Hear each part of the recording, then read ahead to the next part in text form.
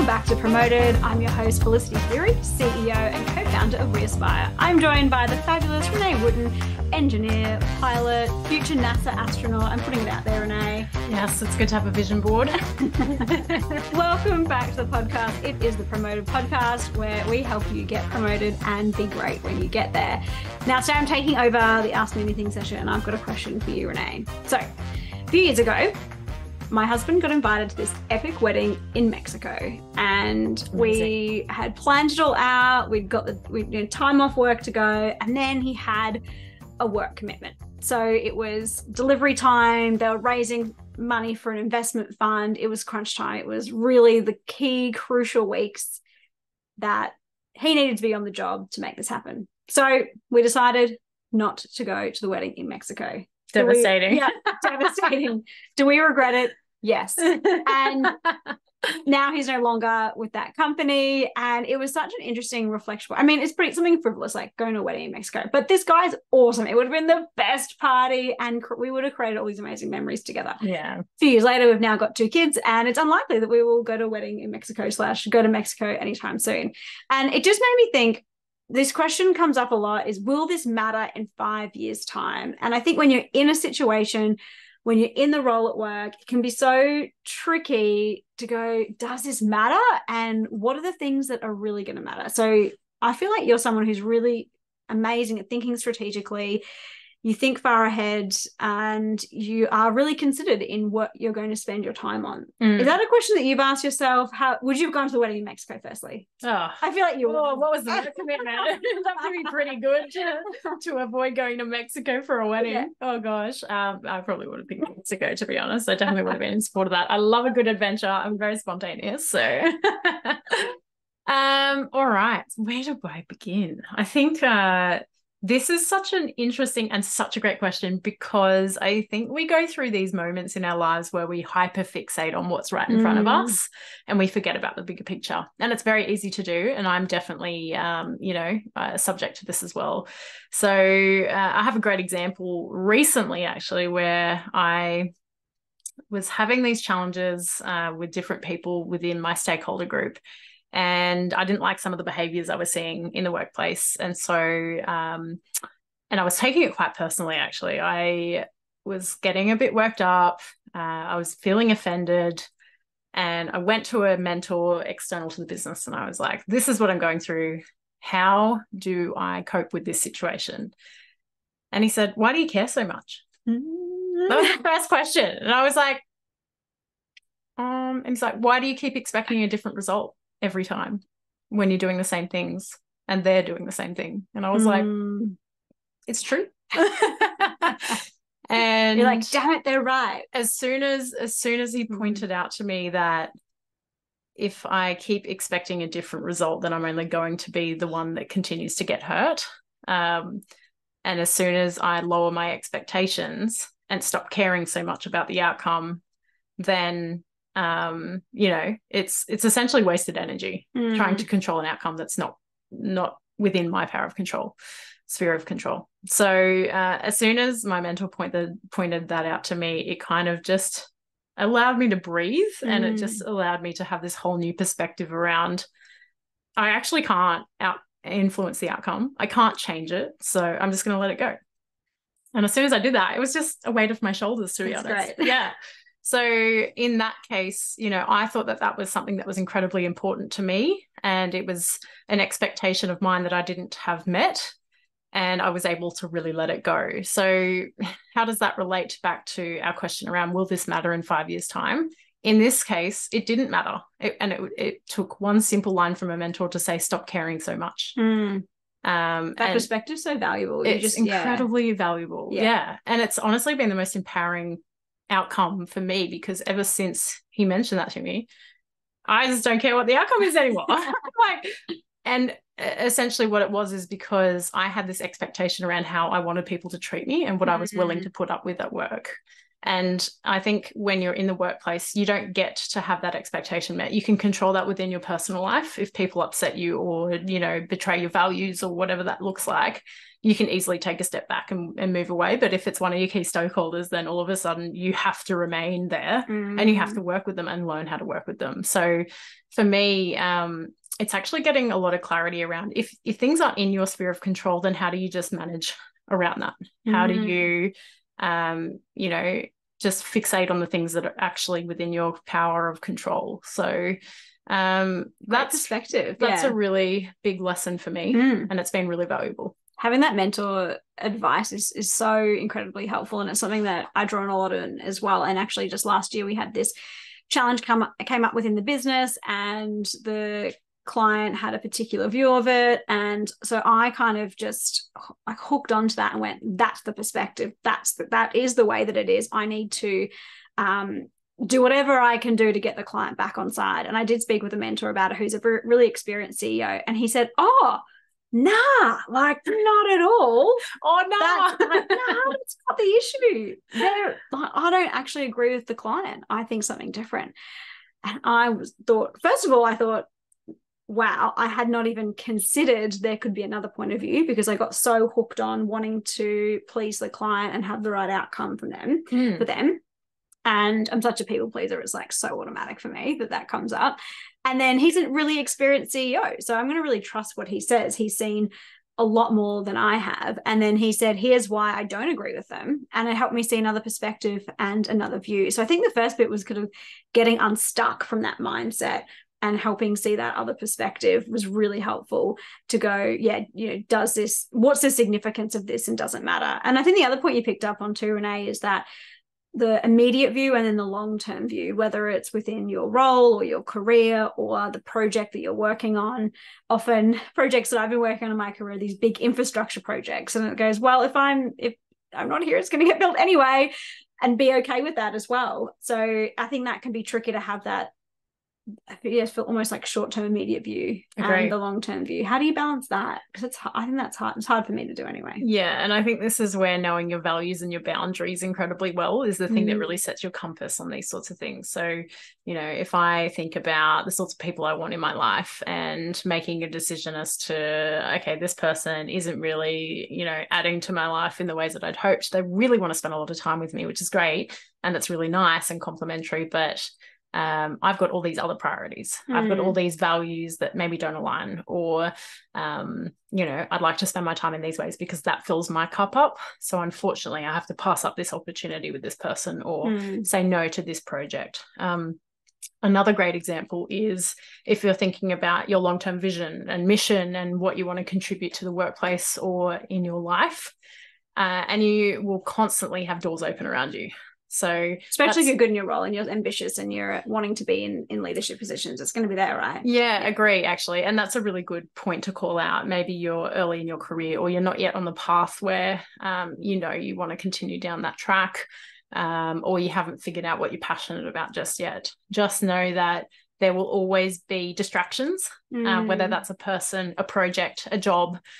And so one of the best things that you can do is really understand what you value, what you find joy in, what are the things that light you up, that fill your cup up, that make you a better person, a more enjoyable person to be around.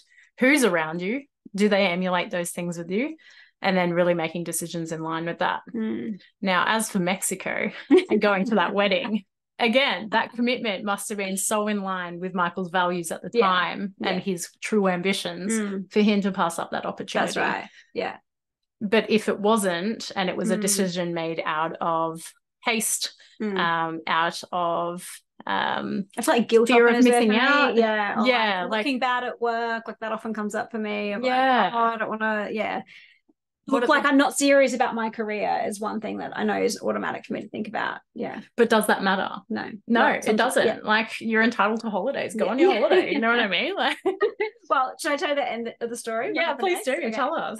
So we didn't go to Mexico, but devastated for you. Devastated for me. It's on the list to go. But a new opportunity came up. And one thing that we often talk about internally at We Aspire is if something goes wrong or doesn't go the way that we want it to go, we say good, like embrace that, like good, what opportunity can come from this? And and yes, my husband put Winston's shoes in the dryer, washed and dried them. They melted, and his response was good yesterday, which I was talking about that. Good. It is not good. He's like, opportunity to anyway, fun new discovering the air shoes. What's the learning? Yeah. So do you know what happened? Didn't go to Mexico, but then did get to fly jet planes and go on it was like a road trip, but in the fighter jet to regional Queensland. So it ended up being good, and actually another opportunity came up. Some might say. Exactly. Amazing. So I did get to fly some jet planes, which is pretty cool. But it really, I think looking back on that, it's regardless of that opportunity coming up or not, I do think, there are so many times that I've gone too much down the career side and not made the best choice for me personally, because I've been fixated on wanting to look good in front at work, or people pleasing. So exactly. No from us. You're way better than I am. So yeah, I think as well, is this going to matter in 5 years' time? And also, what good can come of this? Because there's a really great parable. I'm not sure if you heard this one. It's a I think Chinese proverb. Yep. And there's a man and his son are working in the field, and the son falls off the horse and breaks his leg. And they say, good or bad, who knows? The army comes along and says, we're recruiting people for the army.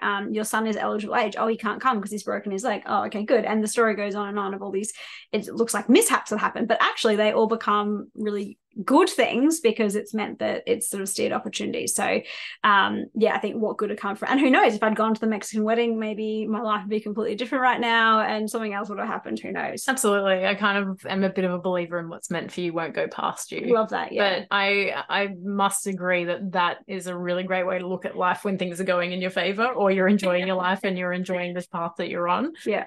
What would you say to people that aren't in the best position and are trying to make decisions to navigate? So, the likes of people pleasers, how do we help them get on the right path to really making decisions that will matter in 5 years' time? Yeah, I think it's really what I've learned is looking inwardly at myself and really authentically connecting to what matters to me. And I've noticed there's so much that I have pretended along the way that I think should be important. Like for me, there's a real pull, and I know this is such an ego thing. Like, is it ego?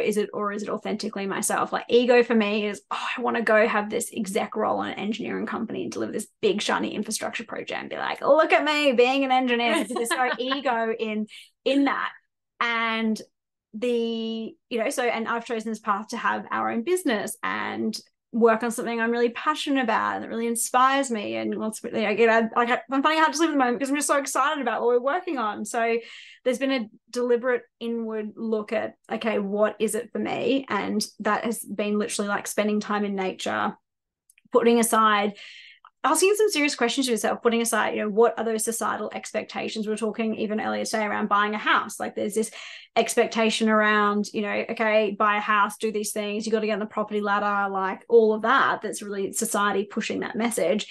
Is it a message that you authentically believe? Is that really what you would like in your life, or is it something else? And I think so that's one piece of it. And I acknowledge that people are in tricky circumstances. We've had our fair share of really difficult situations, which, Renee, around businesses not working out, having to close businesses. At one point we had an investor in one of our businesses, and then the money ran out and we had to let go of all 7 staff and stop paying ourselves, and it really stuffed my mental health. So I know when I was in those situations, particularly that one, I had to go, okay, what does it look like to rebuild and just get back on track? So in that moment, I went and got a job as an engineer and got a job that I could do very easily because I needed to get my mental health back on track. So it's obviously going to depend on the situation, but there are definitely some foundational things like finances for me that I had to kind of get those things sorted. But it is really asking yourself the hard questions and stopping and thinking. And I don't think enough people actually really stop and think today. I agree. What do you think? Thank you for sharing that. That was really authentic. And I think it just goes to show that even though we all might look like we have our stuff together, life is tricky. There is chaos we have to overcome. And to that point, making decisions today that will matter in 5 years' time really does come down to knowing yourself incredibly well. We all go through moments of chaos and stress, and our mental health can be affected. And I think that making sure that you don't make decisions when you're going through those really hard times, or if you need to make decisions. When you're compromised, you can't make good decisions. As Felicity said, when we're fatigued, we spill coffee on ourselves and park at the wrong locations, and it's chaos.